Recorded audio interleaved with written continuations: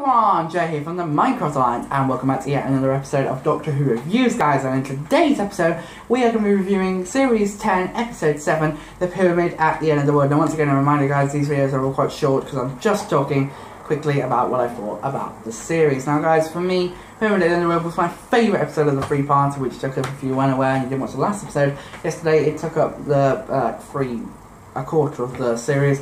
Favourite episode of that three-parter was this one. I love the way that Toby Whithouse writes. I love the way he writes. If you weren't aware, Toby wrote, I think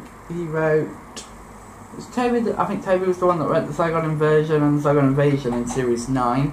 And he also wrote, I think didn't he write not Closing Time.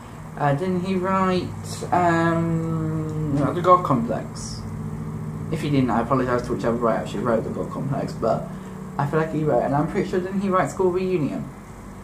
I don't know. But yeah, I just remember him most notably for writing those two episodes in Series 7, in Series 9.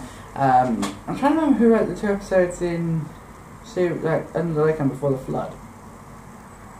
No, was that not Toby?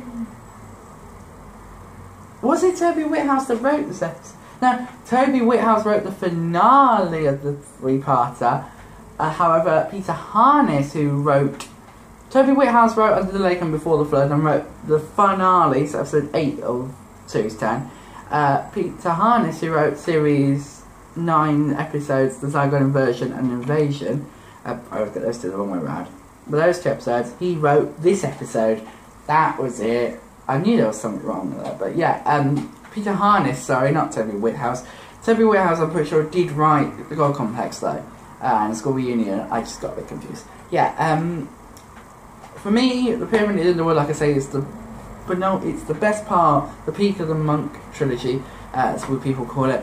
To me, it is an amazing episode. I really like the way the monks are defending their pyramid, their spaceship sort of thing, as we later learn. It's sort of like the TARDIS, I suppose, the way how it can manifest into whatever. I really love the opening where it's like the pyramid in the middle of this area. It's one real problem. It wasn't there yesterday. And I love the Bill's commentary on the President of America. I want to vote for him. He's orange. I love that, and I love the fact that again, like in the last episode, Bill got interrupted on a date by the Pope, and in this episode, they got interrupted by what's it called? By NATO and like not NATO. What's it called? United Nations, the UN. I love that the UN peacekeepers. I love how they got invaded by them. I love that. And obviously, the next episode there is no date because everything goes crazy as we see it in this episode. I do also love the reveal to finally to Bill that the Doctor is blind, and then she sacrifices herself, sort of, and goes and says to them, and goes and says to the monks, what was it again?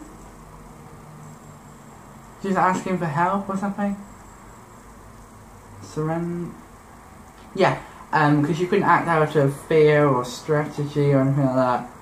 So, because I love that bit where it's like, you act out of strategy. Strategy is not consent.